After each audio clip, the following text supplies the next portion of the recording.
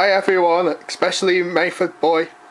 This is my new furnace. It's now working. It's not blown the electric yet, which is a good sign.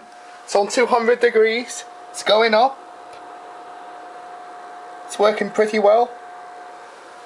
God knows I've spent a long time and a lot of hard work on this project. But today it's finally paying off. It's being fired up. That's the PID controller. Green light is the SSR, solid state relay, which comes in and out every time the element goes off and relights. Orange light next to it is the alarm. When it reaches the preset temperature of 680 degrees, that light should illuminate and the buzzer should sound. It goes off after 8 seconds.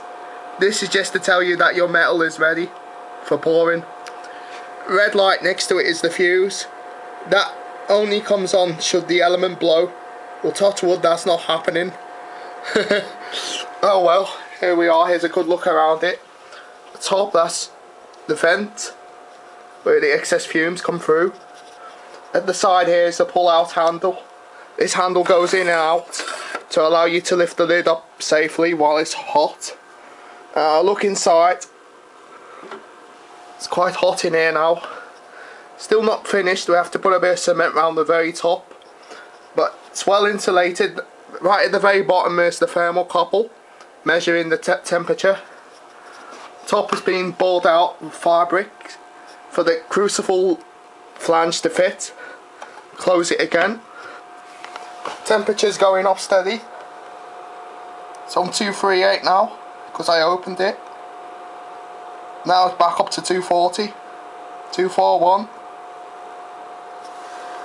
That's the green on and off switch. It's cool to touch. Furnace is very cool because it's well insulated.